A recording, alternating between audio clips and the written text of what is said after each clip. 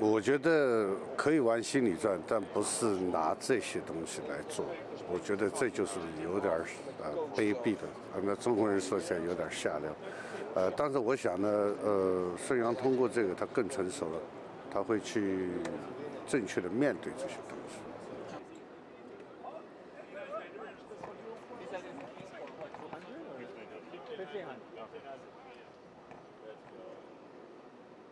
我想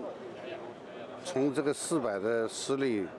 来说，让我们更好的摆正自己的一个心态，去正确面对这个比赛，正确把自己的定位定好。我想，孙杨从来没有拿过